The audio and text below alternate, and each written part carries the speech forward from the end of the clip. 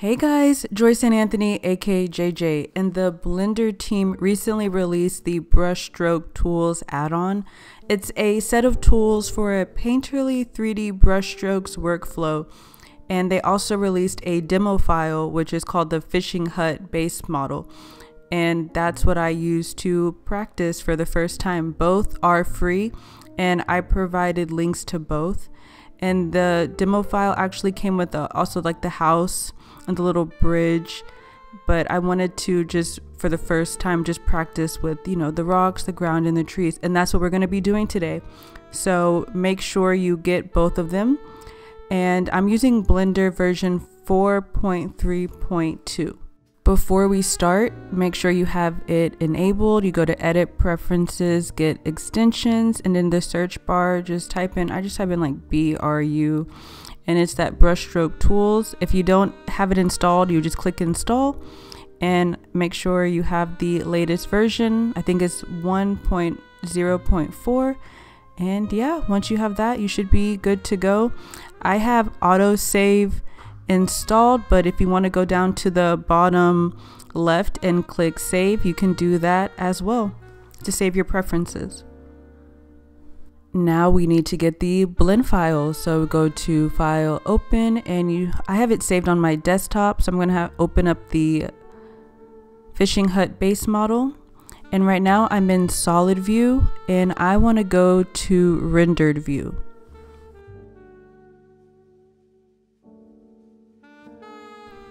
For this first experiment, kind of like how I had in the intro, I'm just gonna hide the house and the bridge, and we'll work on that next time. And I'm gonna turn on the overlays so I can, you know, move it around a little bit easier. So let me click the little the little checkbox, sorry.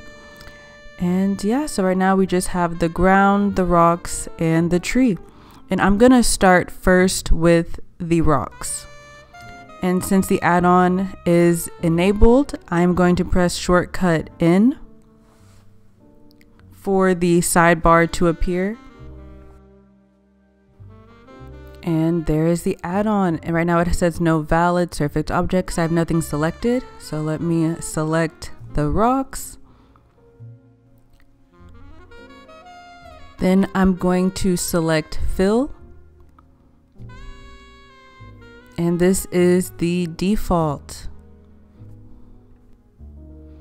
So I need to change the color and make the lines thicker so they cover the rock material. The two I use the most is shape and material. I'm going to go to material first to change the color.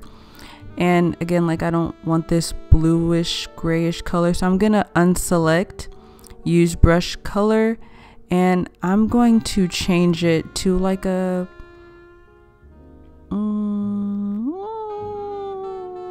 grayish color. I'll come back to that, but now I'm going to go to shape.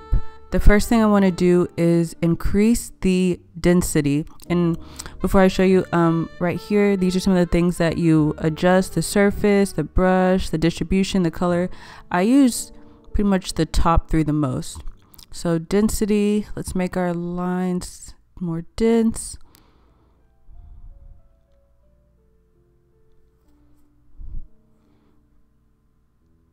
It's good, but still see some of the rock material underneath.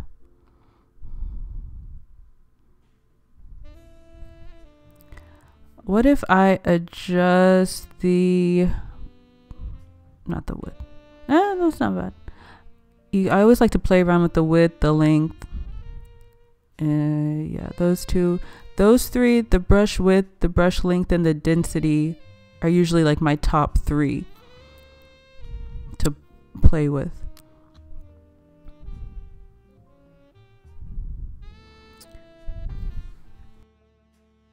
You also have shrink wrap, which shrinks the brush closer to the object, but I'm going to use that in the future of this video, but not right now. Let me just continue to increase the width and the density.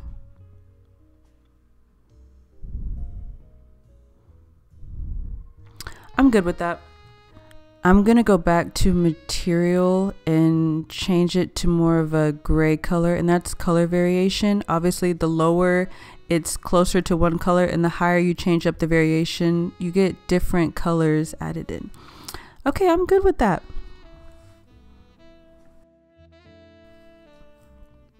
I really love the painterly feel that it gives, and as you can see, it's really not that hard. Once you just get the hang of it and play around with it, it's a lot of fun. So we did the rocks, and I'll come back to the other rocks later. Now I want to move on to the tree. These trees are procedural assets that are created with geometry nodes. Okay, we're going to do what we did with the rocks, and once the object is selected, click Fill. Okay, when I click that, it fills in the leaves and the tree. And if I go into the material and try to make the leaves a little bit more green, it changes the rock as well. I do not want that, so I click Control Z to start over.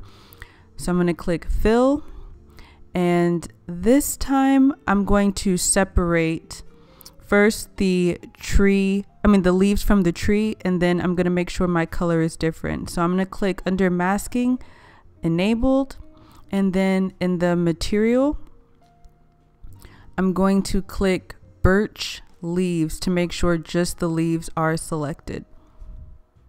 That's great, but now it's the same color as the rocks, and I need to change that. So I'm gonna go, wait, first I'm going to, just to stay organized, I'm gonna change the title of Birch 1 to just, I guess, Birch Leaves. Okay, I'm gonna click out, oops, I just wanna click just the leaves, and I'm going to go to the material, and to separate the colors, the materials, I'm going to click the rocks and then like the little number to the right, so that's 17, to create a new material, and I'm gonna just call it rocks material. Okay, and I'm gonna select my leaves and then do the same thing, leaves material, just to make sure they are separate. So now when I go in and adjust the color to more of a green, it should only affect the leaves, not the rocks. Okay, great. I'm an autumn girl, so I like my yellows. Okay, I'm gonna go back to shape, and again, this is when I play around with the density, the width, the length. I can't really see anything, so I'm gonna go from object mode to edit mode. I was just playing around with the texture extension. I don't think I'm gonna need that for this.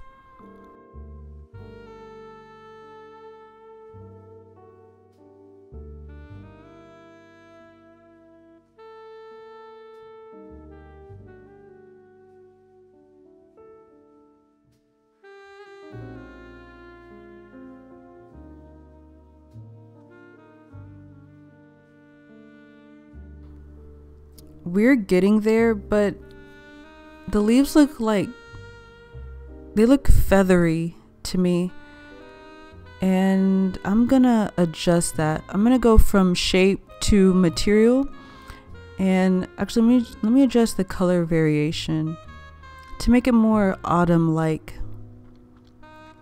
And if you scroll to the bottom of material, you can adjust the brush style. And right now I'm using the default. Let's try.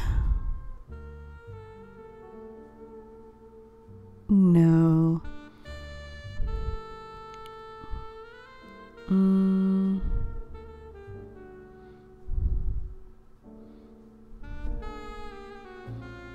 That's okay. And then you can also adjust the effects. There's 4 effects.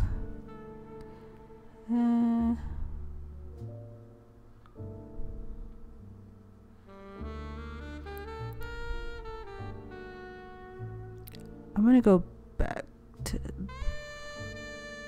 I like fade.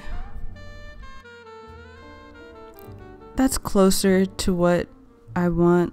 I'm gonna go back to shape and maybe adjust the scale. Too big.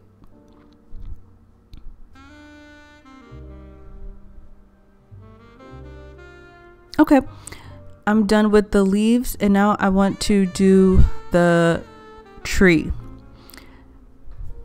I want the style to be consistent from the leaves, so making sure I have the tree selected.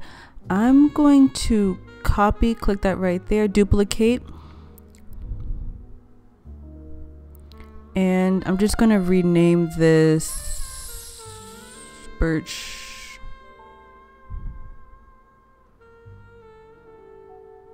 tree. And if you remember what we did previously, we went to the material, and I'm going to change it from leaves to trunk. And I'm going to go back to my material, and I'm going to make a new material.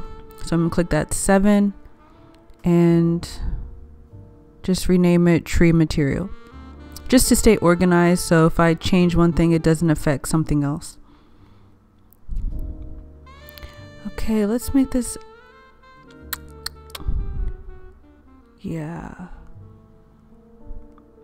I'll go back to shape, and now it's kind of, I need to like pull in the brush so it's closer to, yeah, it's closer to the tree. Let me maybe decrease the scale, the density, decrease that. Maybe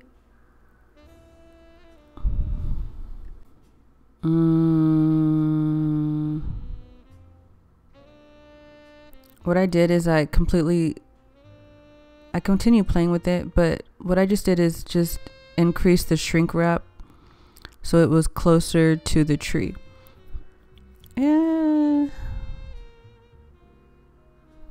Yeah, because again, shrink wrap, it shrinks the brush so it's as close to the material as possible.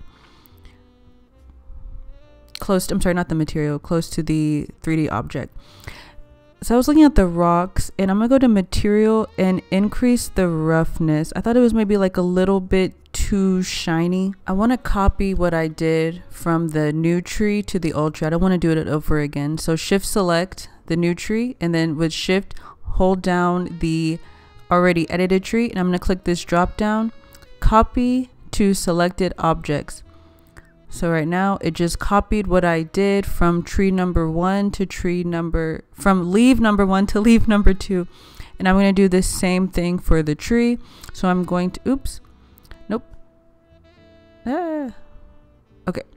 Shift select the tree. And then with shift still, I'm going to, with me still holding shift, I'm going to click on the tree that was already edited. There we go. And then again, click this drop down, copy to selected objects. So now it just copied the leaves and the trees from my new tree from the old. And I'm going to repeat that process for the rocks. So I'm going to shift select the new rocks. Oops, shift select, and then shift click the rocks, and then the drop down, copy to selected objects. Even though I just copied to the second group of rocks, everything I did to the first group is not affected. For instance, let me go back to shape, and if I decrease the width, the second group of rocks are not affected. But actually I do want to go to the second group of rocks and adjust a little bit, maybe decrease the width, maybe the density. Okay, so we've done the rocks and the trees. Up last is the ground. So again, you select it and then click fill. For the ground, it's using the same material as the rocks, and I do not want that. So under shape, material, I'm going to make sure to select the ground. So now when I go in and adjust the color and everything, it should only affect the ground. Great.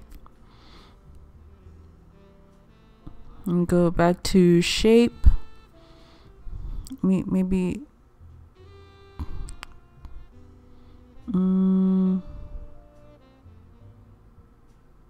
maybe the density. I don't like that brown you can see underneath.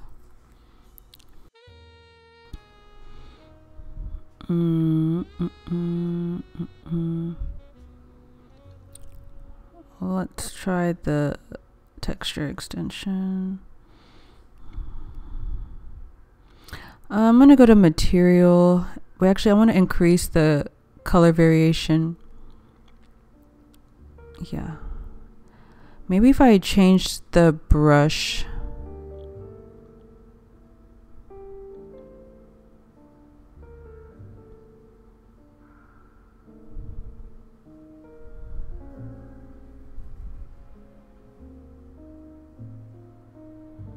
What about an effect? Okay. And I don't like how it's like sticking out. Let me click shrink wrap. Adjust the shrink wrap. That's good. Maybe, but you still see the brown.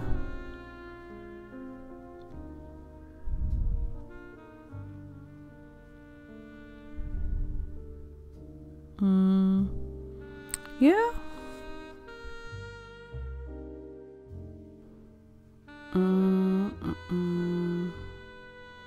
Yeah, I'm happy with that. And the blend file also came with lights that you can play with. So we went over the Brushstrokes add-on. Thank you so much if you made it this far. We're going to continue to learn and play around with this blend file. The Blender team also has a training on their Blender Studio. I provided a link to that as well. That's where I've learned 99.9% of everything I've gone over today. Well, this is Joyce-Anne Anthony, aka JJ. Until next time.